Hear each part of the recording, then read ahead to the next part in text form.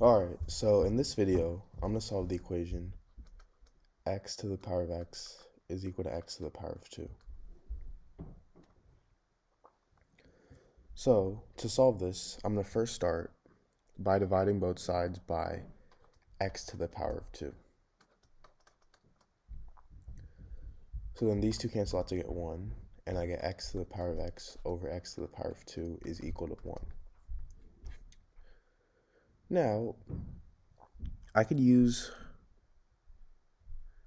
an important property of exponents that states that if I have something in the form a to the power of m minus a to the power of n, this is equal to, if I have something in the form a to the power of m over a to the power of n, this is equal to a to the power of m minus n. So in this case, I have x to the power of x over x to the power of 2, and it's going to equal x to the power of x minus 2, which is equal to 1.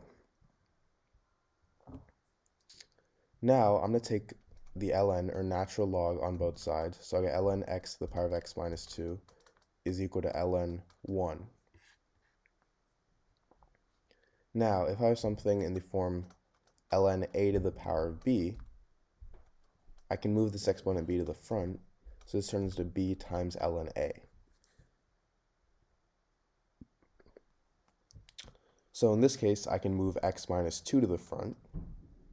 So now I get x minus 2 times ln x is equal to ln 1.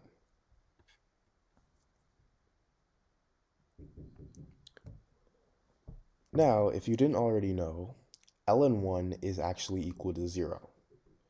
So I get x minus 2 times ln x is equal to 0. And now I basically have two different equations. My first equation is x minus 2 equals 0. And my second equation is ln of x equals 0. So let's solve the first equation because it's the easiest.